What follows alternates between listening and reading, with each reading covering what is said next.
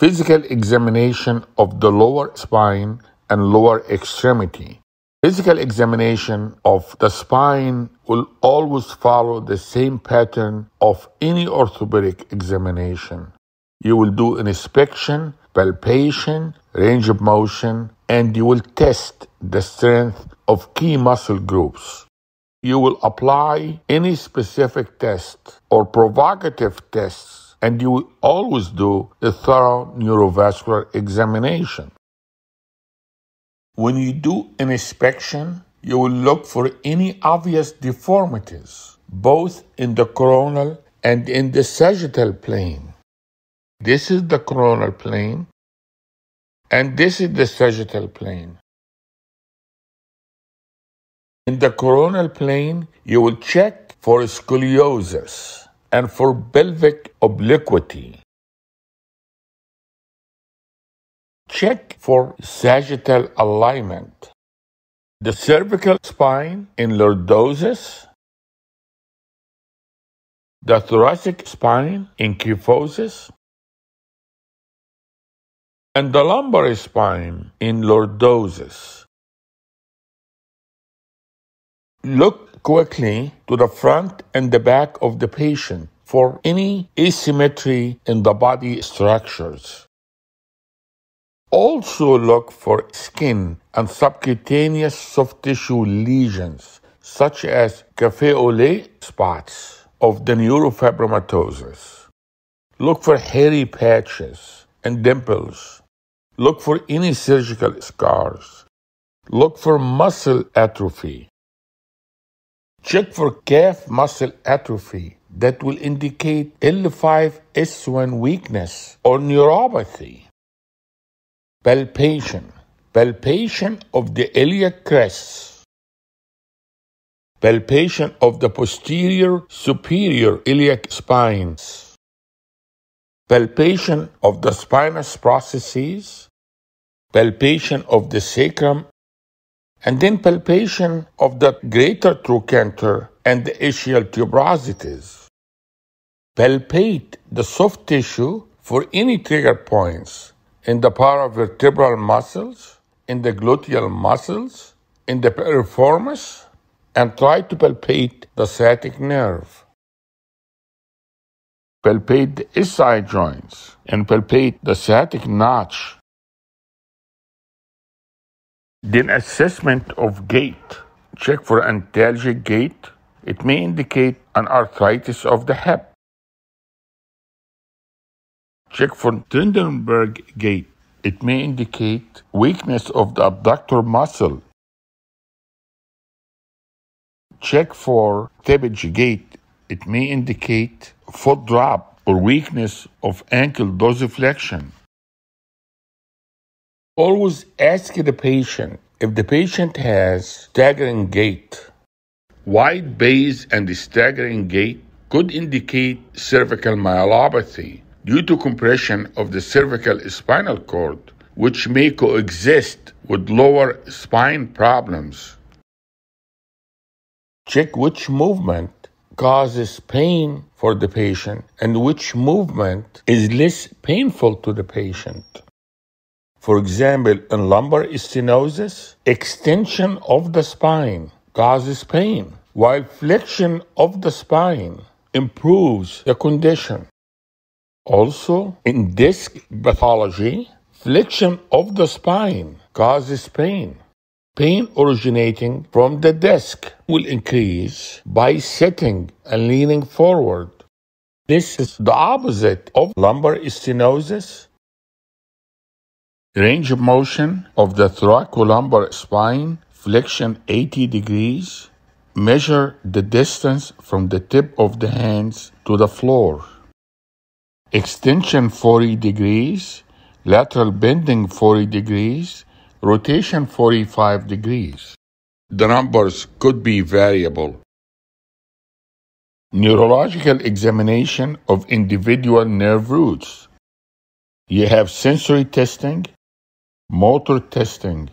We will be testing the muscles innervated by the nerves with roots from L2 to S1 as seen here in this diagram. reflexes, and the special provocative tests, and check if there is any Waddell signs or not. Sensory testing, we are supposed to test 4 areas: the pain by using a paper clip, light touch by using a cotton swab, and temperature and proprioception tested as needed as a focused testing.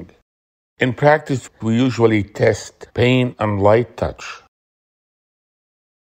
The aim of the sensory testing is to identify if there is a dermatomal pattern of sensory dysfunction, which could suggest spinal root pathology, or possible glove stocking distribution that can suggest a neuropathy. The pattern of sensory distribution in the lower extremity can be absent, or it can be impaired, or it can be normal. Sensory examination is seen in these illustrations. This is the area of sensation of the L2 nerve root. Sensory changes in L2 will be mid-anterior thigh. This is the area of sensation of the L3 nerve root. The sensation in L3 is the distal part of the thigh, including the knee area.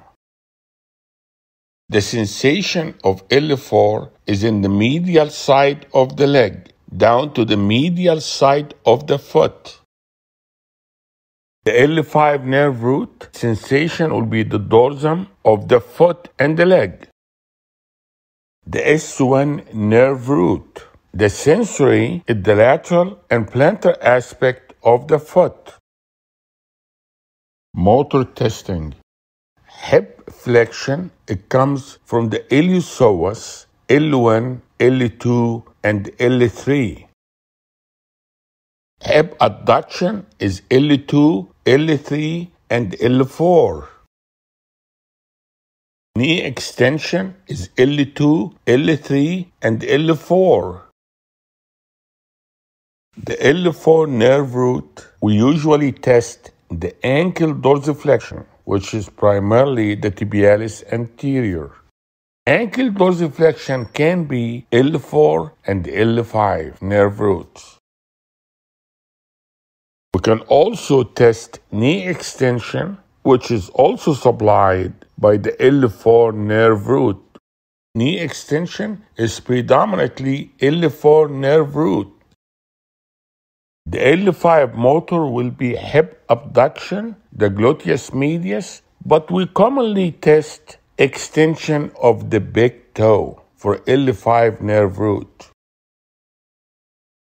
In S1 motor, we use the ankle plantar flexion, the gastrosoleus complex.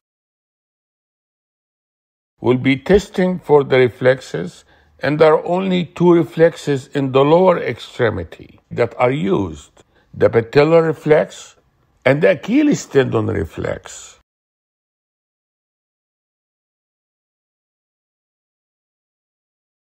Provocative tests and the special tests. Provocative tests can help to differentiate spinal pathology from other musculoskeletal diseases. These are the provocative tests: straight leg raise test, contralateral straight leg raise, femoral stretch test, straight leg raise test for L5-S1 nerve root irritation, contralateral straight leg raising test for sequestered disc in L5-S1 nerve root irritation, femoral stretch test for L3-L4 nerve root irritation. You can also test for ankle clonus and Babinski to rule out upper motor neuron lesion. Pulpocavernosus reflex. Test for the presence of spinal shock. A finger in the rectum and pulling the Foley catheter or squeezing a glans penis. A positive reflex occurs with anal sphincter contraction, which means it is the end of the spinal shock. that the patient is out of a spinal shock. You'll also have a sacroiliac joint test like the Faber test. Faber test is a good test, but it is not a confirmatory test. A finger pointing at the sacroiliac joint posteriorly as the area of pain is as good as a Faber test. Usually, sacroiliac joint test is confirmed by injection of anesthetic material into the joint with positive response and relief of some of the pain. Check for the presence of Waddell signs. Waddell sign is non-organic physical exam findings. If 3 or more signs are found, then it could mean that the patient complaints may not be anatomical. Waddell signs are controversial.